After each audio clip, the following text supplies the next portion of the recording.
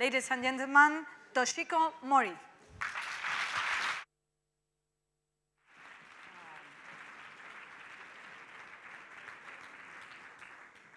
Hola, Scary Casco.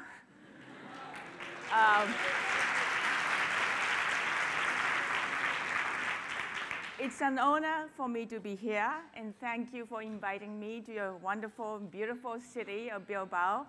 And I want to especially thank Jishan and Utsi for organizing this amazing event, which is an inaugural festival. There are a lot of festivals going on, but it's really difficult to organize it and start it.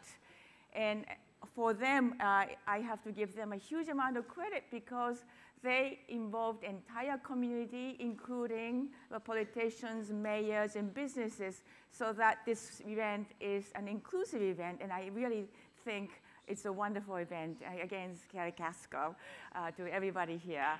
It's my honor. Thank you.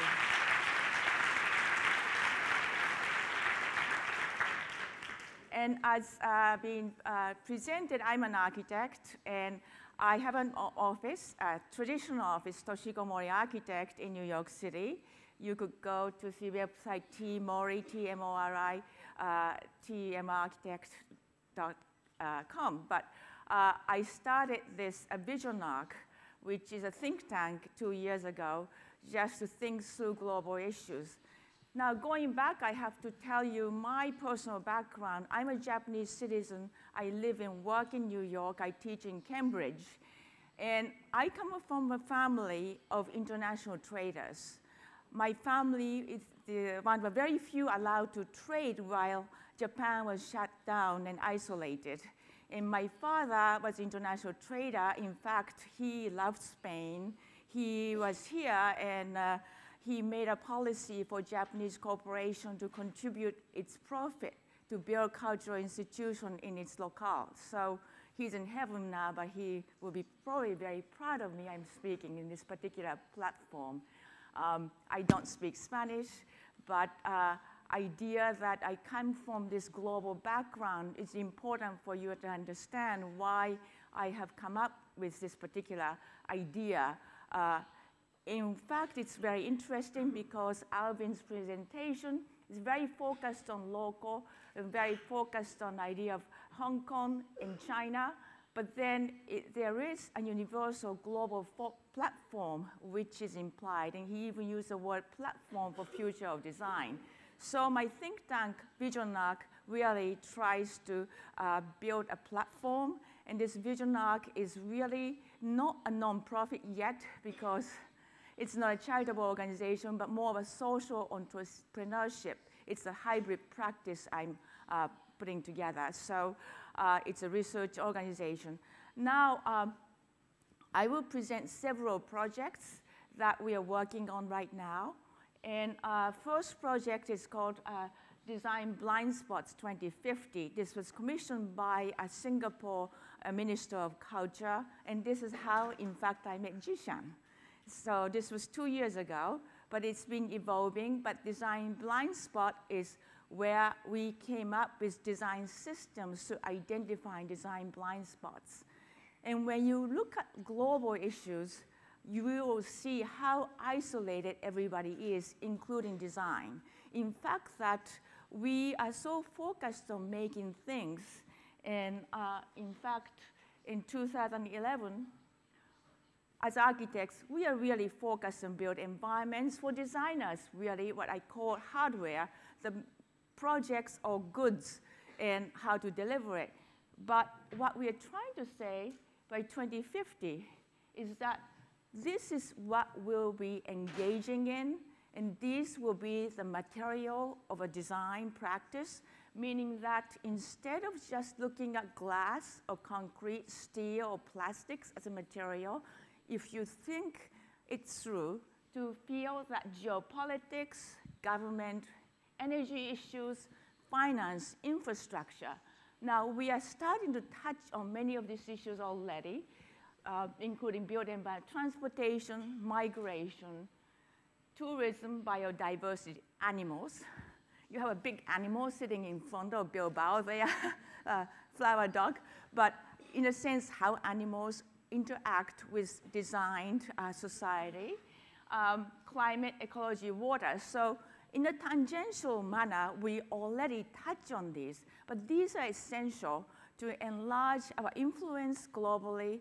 And also my idea is to elevate design discipline to a higher range of power structure. In a way, what I'm trying to say is to define that a lot of times as a design profession, we are given problems to solve. As Alvin said, traditional, conventional way of conceiving architects and designers is that we are problem solvers.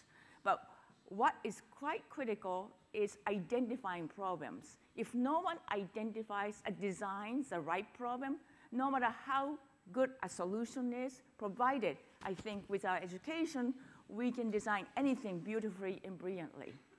But if the problem is not identified or designed properly, no solution can actually address the real problem. I think we really globally are having that.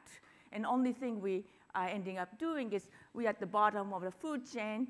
We are really resuscitating and promoting mistakes, perhaps, made in higher chain of bureaucracy. So it's something we've been noticing.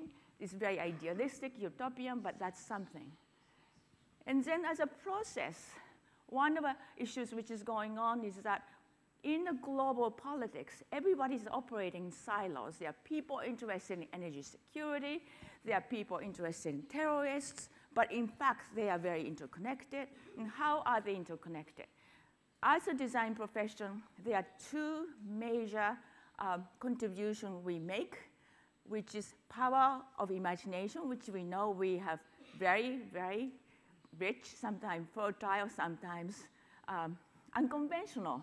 A lot of times out-of-box imagination.